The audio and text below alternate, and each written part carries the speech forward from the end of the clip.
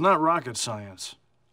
I removed the sconce, fired up my grandfather's torch, heated up the pieces in a cast iron bucket, liquefied the metal, poured into a mold, obviously keep it over a low flame to achieve a nice temper, cooled it in antifreeze, and just forged and shaped the rings.